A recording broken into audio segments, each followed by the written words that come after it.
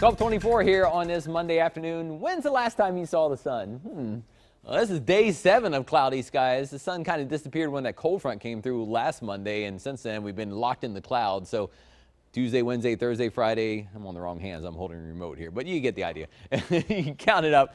Day 7 of cloudy skies, and we got at least a couple more coming. But if you're tired of the clouds, sun returns Thursday and could be around with mostly sunny skies back Friday, Saturday, and Sunday coming up. So this coming weekend will look much different than last weekend. Some sunnier days and warmer temperatures. But right now it's still cool, cloudy, and wet. 67 in McAllen, 67 also in Brownsville, and 63 in Harlingen. So a cool day, and probably won't get out of the 60s anywhere today.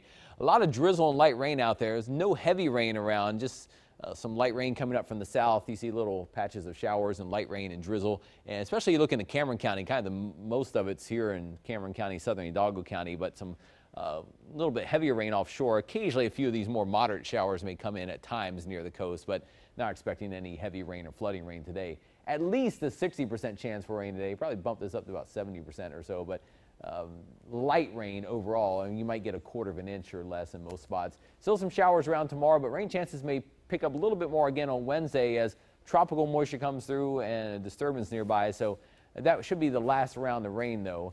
You see nothing but clouds and rain. We throw the clouds on there. Gray skies everywhere in and around the valley, and that continues all through this afternoon. Future track does show showers around the area today. Even where it doesn't show showers, there's still going to be some drizzle at times. So showers most numerous near the coast. And then overnight, things kind of drop off a little bit. And I think Tuesday may not be as wet, but still some sprinkles or a couple of little light rain showers may pop up from time to time. But Tuesday's probably a day when it looks like it's going to rain, but doesn't rain very much. It might just be clouds the majority of the time, but a little bit of drizzle and light rain is possible. Later Tuesday night, Wednesday, we could see a couple of rounds of rain come through. You see Wednesday does have some rain off and on, has it dry there, but one little round of rain, kind of the last probably round of rain may come through in the evening for parts of the valley before finally the sun. Look, the sun icon's back. You know, Thursday morning you may wake up to clearing skies. I imagine there may still be some clouds at least, but I think Thursday will turn out to be more of a partly sunny day overall. And then even sunnier, warmer days by the weekend.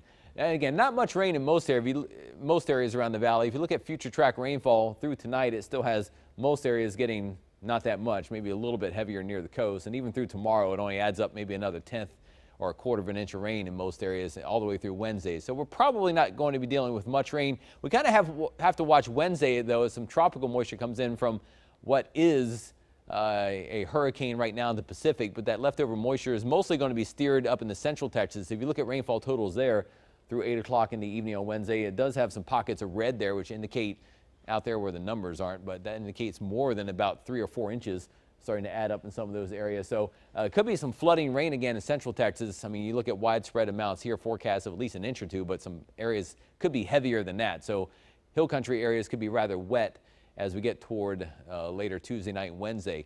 All this is because of Hurricane Willa, which is a Category 5 hurricane, but offshore right now from Mexico. But this is going to run right into Mexico, about right here by tomorrow, and then that leftover rain spreads up. And again, most of it should go north of the valley. If it kind of wobbles a little bit farther to the eastward, it may have to pump up the rain chances here a bit on Wednesday, so we'll watch for that. But again, the bigger rain's probably going to the north. So 66 today with clouds around today.